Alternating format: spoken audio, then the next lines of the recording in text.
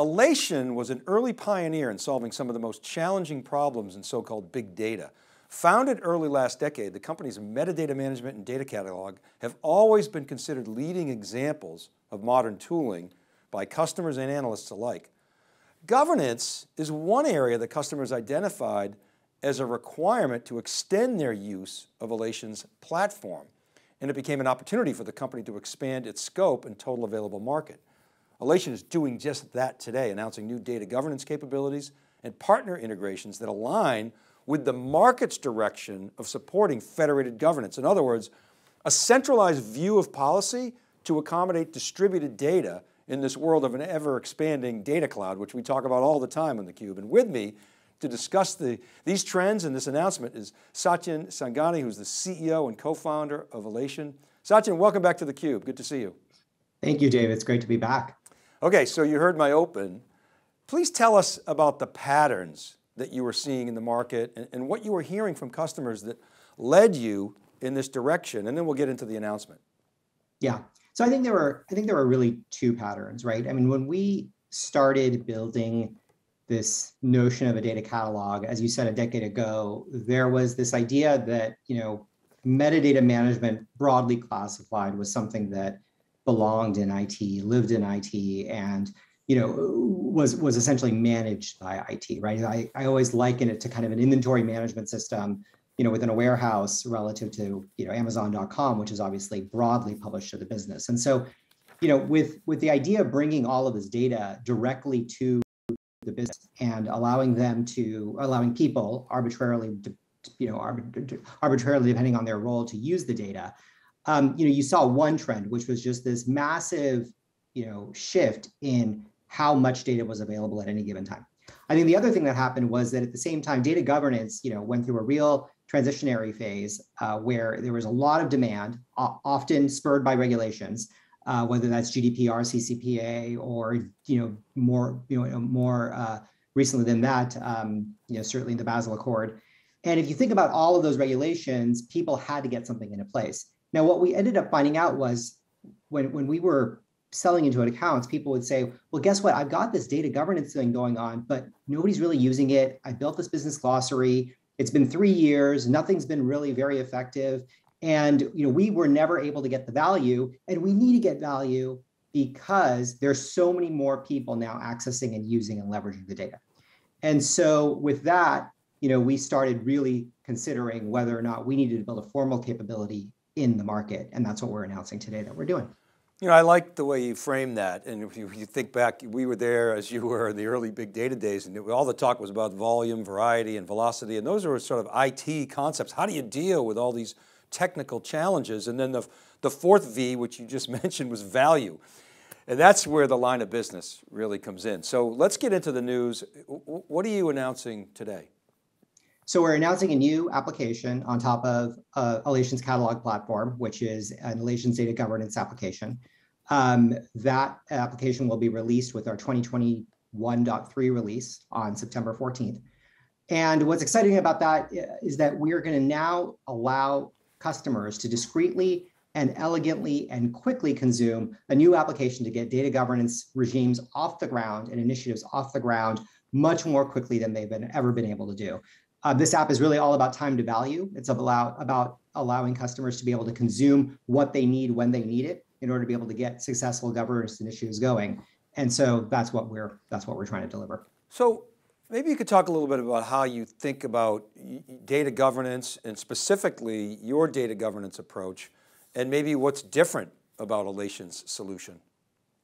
Yeah, I think there's a couple of things that are different. I think the first thing that's most critically different is that we move beyond this notion of sort of policy declaration into the world of policy application and policy enforcement, right? I think a lot of data governance regimes basically stand up and say, look, it's all about people and then process and then technology. And what we need to do is declare who all the governors are and who all the stewards are. And then we're going to get all of our policies in the same place.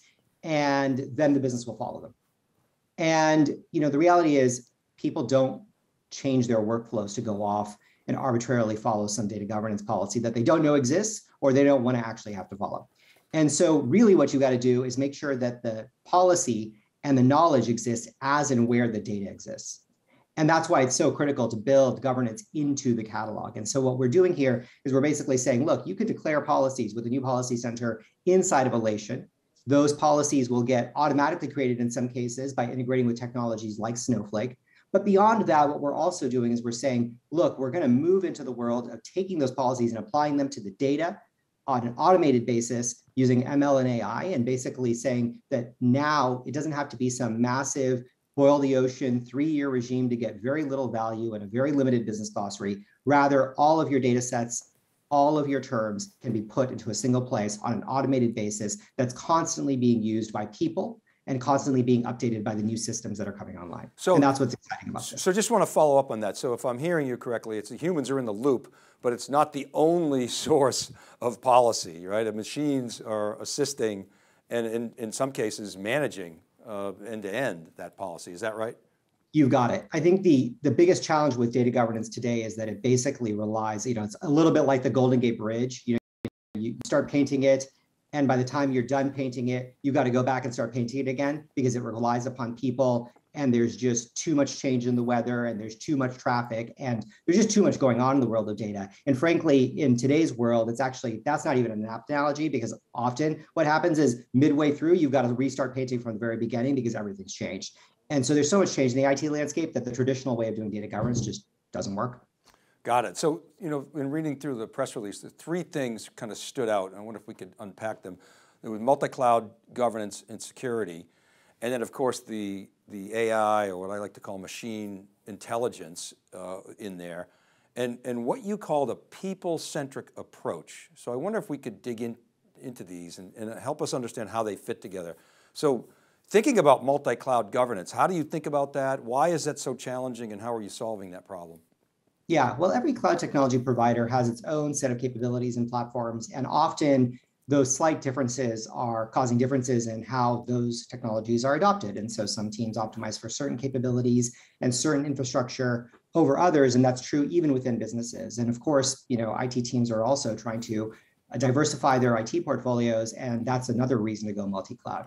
So being able to have a governance capability that spans certainly all of the great cloud megascalers, but also these new huge emerging platforms like Snowflake, of course, and others, those are really critical capabilities that are important for our customers to be able to get a handle on top of. And so this idea of being cloud agnostic and being able to sort of have a single control plane for all of your policies, for all of your data sets, that's a critical must-have in a governance regime today. So that's, point number 1. Okay, and then the machine learning piece, the AI, you're obviously injecting that into the application, but maybe tell us, what that means, both maybe technically and from a business standpoint. Yeah, so, there's this idea of a data policy, right? Can be sometimes by operational teams, but basically it's a set of rules around how one should and should not be able to use data, right? And so those are great rules. It could be that, people who are in one country shouldn't be able to access the data of another country. Very simple rule, right? But how do you actually enforce that? Like, you can declare it, but if there is a endpoint on a server that allows you to access the data, the policy is effectively moot. And so what you got to go do is make sure that at the point of leverage or at the point of usage, people know what the policy happens to be. And that's where AI come in. You can say, let's document all the data sets that happen to be domiciled in Korea or in China, therefore make sure that those are arbitrarily segregated so that when people want to use those data sets, they know that the policy exists and they know that it's been applied to that particular data set. That's somewhere where AI and ML can be super valuable, rather than a human being trying to document thousands of databases or tens of thousands of data sets, which is really kind of a Sisyphusian exercise. And so, that application of automation is really critical in being able to do governance at the scale that most enterprises have to do it. You got it, because humans just can't do that at scale. Now, what do you mean by people-centric approach? Can you explain that? Yeah, often what I find with governance is that there's this notion of there's this heavy notion of how one should deal with the data, right? So often what I find is that there are certain folks who think, oh, well, we're going to declare the rules and people are just going to follow them.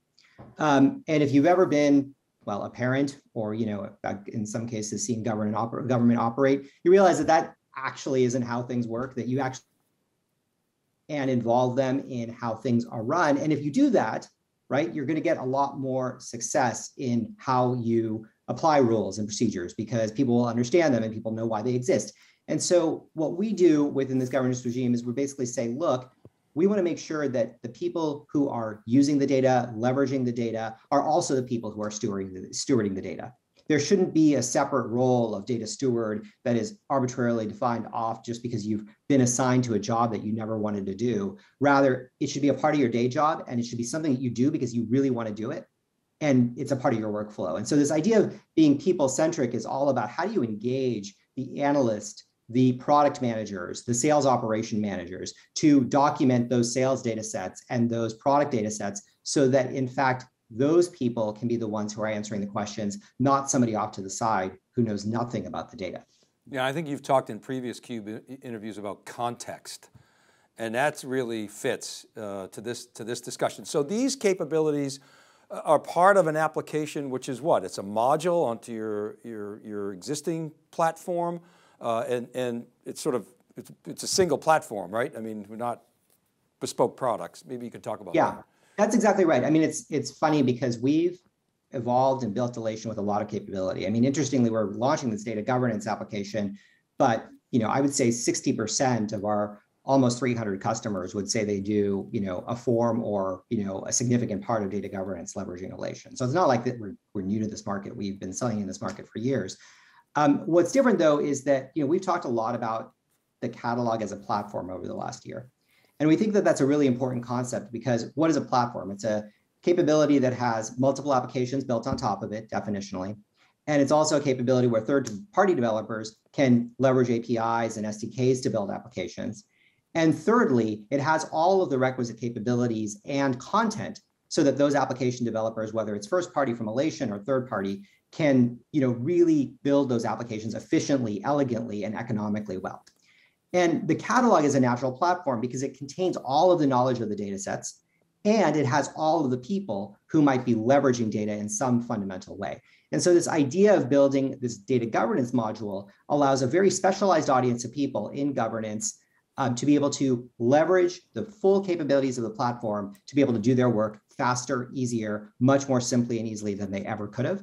And that's why we're so excited about this launch, because we think it's one example of many applications, whether it's ourselves building it or third parties, that could be done so much more elegantly than it previously could have been, because we have so much knowledge of the data and so much knowledge of how the company operates.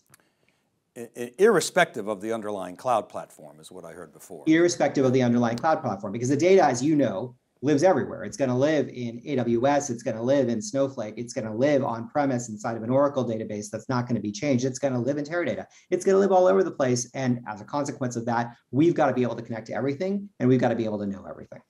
Okay, so that leads me to another big part of the announcement, which is the partnership and integration with Snowflake. Talk about how that came about. I mean, why Snowflake? How should customers think about the future of data management in the context of this relationship? Obviously, Snowflake talks about the data cloud. I want to understand that better and where you fit. Yeah. So, interestingly, this partnership, like most great partnerships, was born in the field. We, at the late part of last year, had observed with Snowflake that we were in scores of their biggest accounts. And we found that when you found a really, really large Snowflake engagement, often you were going to be complementing that with a reasonable engagement with Alation. And so seeing that pattern, as we were going out and raising our funding round at the beginning of this year, we basically found that Snowflake, obviously with their Snowflake Ventures investment arm, realized how strategic having a great answer in the governance market happened to be. Now, there are other use cases that we do with Snowflake. We can certainly get into those. But what we realized was that if you had a huge scaled Snowflake engagement, governance was a rate limiter to customers' ability to grow faster, and therefore also Snowflake's ability to grow faster within that account. And so we worked with them to not only develop a partnership, but much more critically, a roadmap that was really robust. And so we're now starting to deliver on that roadmap and are super excited to share a lot of those capabilities in this release. And so that means that we're automatically ingesting policies and controls from Snowflake into Alation. giving full transparency into both setting and also modifying and understanding those policies for anybody. And so that gives you another control plane through which to be able to manage all of the data inside of your enterprise, irrespective of how many instances of Snowflake you have and irrespective of how many controls you have available to you. And again, on which cloud it runs on. So I want to follow up with that, really understand it, because Snowflake's promise of the data cloud is it essentially abstracts the underlying complexity of the cloud. And I'm trying to understand, okay, how much of this is vision, how much is real, and it's fine to have a North Star, but sometimes you get lost in the marketing. But and then the other part of the promise, and of course, big value proposition is data sharing. I mean, I think they've nailed that use case. But the challenge when you start sharing data is federated governance. And and as well, I think you mentioned Oracle, Teradata, that stuff's not necessarily all in the cloud. A lot of that stuff's on-prem, and you guys can deal with that as well. So help us sort of those circles if you can. Where do you fit into that equation? I think, so look, Snowflake is a magical technology and in the sense that if you look at the data, I mean, it reveals a very, very clear story of the ability to adopt Snowflake very quickly. So any data team within an organization can get up and running with a Snowflake instance with extraordinary speed and capability. Now, that means that you could have, scores, hundreds of instances of Snowflake within a single institution. And to the extent that you want to be able to govern that data, to your point, you've got to have a single control plane through which you can manage all of those various instances, whether they're combined or merged or completely federated and distinct from each other. Now, the other problem that comes up beyond governance is also discoverability. If you have all these instances, how do you know what the right hand is doing? If the left hand is working independently of it, you need some way to be able to coordinate that effort. And so that idea of discoverability and governance is really the value proposition that Alation brings to the table. And the idea there is that people can get up and running much more quickly because, hey, what if I want to spin up a Snowflake instance, but there's somebody else 2 teams over that's already solved the problem or has the data that I need? Well, then maybe I don't even need to do that anymore. Or maybe I can build on top of that work to be able to get to an even better outcome even faster. And so that's the sort of, kind of 1 + 1 = 3 equation that we're trying to build with them. So that makes sense. And that leads me to one of my favorite topics with data mesh, and this is burgeoning movement around the concept of a data mesh. In other words, the notion that increasingly organizations are going to push to decentralize their data architectures and at the same time support, a centralized policy. What do you think about this trend? How do you see Alation fitting in? Yeah, maybe on a different CUBE conversation, we can talk a little bit about my sort of stylized history of data, but I've got this basic theory that everybody started out with sort of this idea of a single source of truth, right? That was a great term back in the 90s where people were like, look, we just need to build a single source of truth and we can take all of our data and physically land it up in a single place. And when we do that, it's going to all be clean, available, and perfect, and we'll get back to the Garden of Eden, right? And I think that idea has always been sort of this elusive thing that nobody's ever been able to really accomplish, right? Because in any data environment, what you're going to find is that if people use data, they create more data, right? And so in that world, you're like that notion of centralization is always going to be fighting this idea of data sprawl. And so this concept of data mesh, I think, is, there's lots of there's formal technical definitions, but I'll stick with maybe a very informal one, which is the one that you offered, which is just sort of this decentralized mode of architecture. You can't have decentralization if nobody knows how to access those different data points, because otherwise you'll just have copies and sprawl and rework. And so you need a catalog and you need centralized policies so that people know what's available to them and people have some way of being able to get conformed to data. Like if you've got data spread out all over the place, how do you know which is the right master? How do you know what's the right customer record? How do you know what's your right chart of accounts? You've got to have services that exist in order to be able to find that stuff and to be able to leverage them consistently. And so, to me, the data mesh is really a continuation of this idea which the catalog really enabled, which is if you can build a single source of reference, not a single source of truth, but a single place where people can find and discover the data, then you can govern in a single plane and you can build consistent architectural rules so that different services can exist in a decentralized way without having to sort of bear all the cost of centralization. And I think that's a super exciting trend because it gives power back to people who want to use the data more quickly and efficiently. And I think as we were talking about before, it's not about just the IT technical aspects. Hey, it works. It's about putting power in the hands of the lines of business. And a big part of the data mesh conversation is around building data products and putting context or putting data in the hands of the people who have the context. And so it seems to me that, Alation, okay, so you could have a catalog that is, the line of business's catalog, but then there's an Uber catalog that sort of rolls up so you've got full visibility. It seems that you fit perfectly into that data mesh, and whether it's a data hub, a data warehouse, data lake, I mean, you don't care. I mean, that's just another node that you can help manage. That's exactly right. I mean, it's funny because we all look at these marketscapes where people see, these vendor landscapes of, 500 or 800 different data and AI and ML and data architecture vendors. And, often I get asked, well, why doesn't somebody come along and consolidate all this stuff? And, the reality is that tools are a reflection of how people think. And when people have different problems and different sets of experiences, they're going to want to use the best tool in order to be able to solve their problem. And so the nice thing about having a mesh architecture is you can use whatever tool you want. You just have to expose your data in a consistent way. And if you have a catalog, you can be able to have different teams using different infrastructure, different tools, different, fundamental, methods of building the software. But as long as they're exposing it in a consistent way, doesn't matter. You don't necessarily need to care how it's built. You just need to know that you've got good data available to you. And that's exactly what a catalog does. Well, at least your catalog. I think there are, look at data mesh, there should be tools agnostic, and I think there are certain tools that are. I think you guys are started with that principle. Not every data catalog is going to enable that, but I think that is the trend, Satyen, and I think you guys have always fit into that. It's just I think you were ahead of the time. Hey, we'll give you the last word. Give us the closing thoughts and bring us home. Well, look, I mean, I think that's exactly right. No, not all catalogs are created equal, and certainly not all governance is created equal. And I think most people say these words and think that they're simple to get into, and then it's a death by 1,000 cuts. I was literally on the phone with a chief data officer yesterday of a major, distributor, and they basically said, look, we've got sprawl everywhere. We've got data everywhere. We've got it in every type of system. And so having that sophistication turned into something that's actually easy to use is a super hard problem. And it's the one that we're focused on every single day that we wake up and every single night when we go to sleep. And so, that's kind of what we do. And we're here to make governance easy, to make data discovery easy. Those are the things that we hold our hats on. And we're super excited to put this release out because we think it's going to make customers so much more capable of building on top of the problems that they've already solved. And that's what we're here to do. Good stuff, Satyen. Thanks so much. Congratulations on the announcement and great to see you again. You too, Dave. Great talking. All right, and thanks for watching this CUBE conversation. This is Dave Vellante. We'll see you next time.